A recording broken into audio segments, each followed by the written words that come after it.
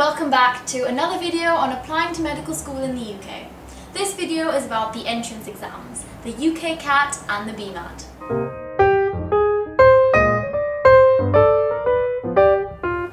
Now, different universities have different requirements in terms of these exams. So the first thing you'd want to do is find out which universities require the UKCAT, which universities require the BMAT, and which don't need any. This is likely to change yearly, so it's a good idea to check a reliable and updated source like a university website. First, let's talk about the UKCAT.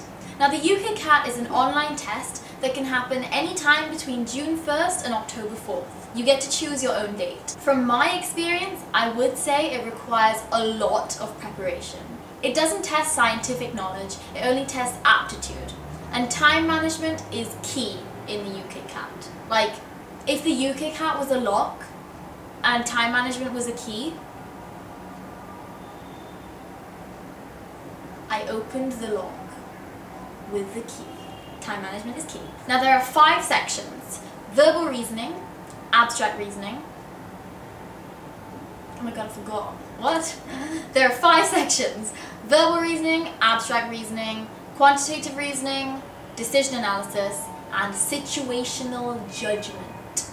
I know they all sound really vague and scary, but by the time you've done enough questions, I promise you, they become a little less vague and scary. Just a bit. The best way to prepare for the UKCAT is to start off with books. There's one book that everyone swears by.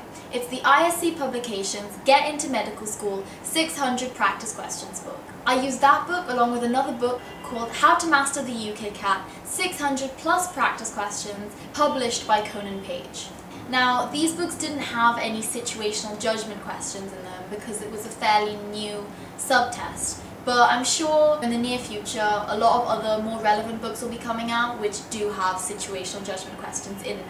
Now, my advice would be to solve all the questions of whichever books you're using to get an idea of the kind of questions that come in the exam. Then, when you're a little more confident with the questions from the book and your exam is approaching, you should start doing online practice. Now, I use a site called Medify, that's www.medify.co.uk, which gives you a large volume of questions for quite a reasonable price. The reason why I suggest online practice is because it gets you familiar with the format of the exam, because the exam is on the computer, and also the questions are a lot more relevant and up-to-date than those that you find in the books. Another popular course is the Kaplan course, which is a lot more expensive than Medify, but is a useful tool that has helped a lot of people. In my opinion, if you use a combination of good books and Medify and use them wisely, it can be enough to get you where you want to go.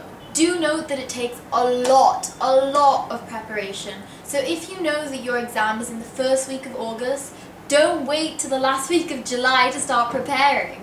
Maybe start doing a few questions from each subtest after your AS exams end every week, and then start doing a certain number of questions every day so that you can finish the book. And then you should leave yourself about 3 weeks of online practice and intense sort of preparation before your exam. Okay, that was a lot of information.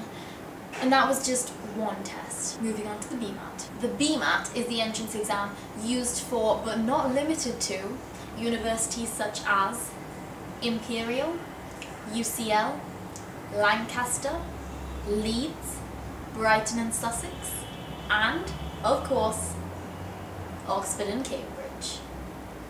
Now, I didn't give the BMAT, but essentially how it differs from UKCAT is that it's not an online test, it's a pen and paper test that happens after you submit your application. It happens around November 4th every year, and results aren't immediate, they're given to you at the end of November. Whereas in the UKCAT, you get your results right after you give the exam.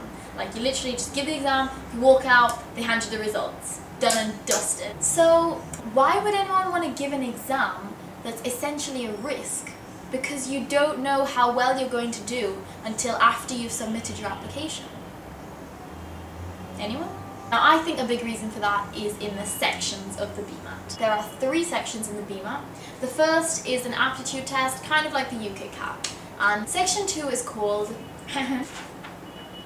Scientific Knowledge and Application. Claims to test GCSE level science and maths. The last section is an essay writing task that includes brief questions based on topics of general, medical, veterinary, and scientific interest. Now, I didn't give the BMAT, so I don't have any advice for people that might want to give it, but I've put together some links that might be helpful for you down below. Lastly, it's important to know that some universities don't use any of the 2 entrance exams and assess you purely based on your grades and personal statement. It's therefore wise to assume that such universities may have slightly higher grade requirements than those which have entrance tests. But then again, all medical schools are going to have like high entry requirements, high grade requirements. Just, you gotta do well. No 2 ways about it. Thanks for watching, and I hope I could help you understand the process a little better. If you have any questions, feel free to ask me below and I'll try and help you. Alternatively, you can use the student room. It's a great forum and the people there are really helpful. They will help you with your questions. And in the next video, I'm going to talk about the rather important stage of writing your personal statement and choosing the universities. So click here somewhere, wherever, to watch that video, and good luck!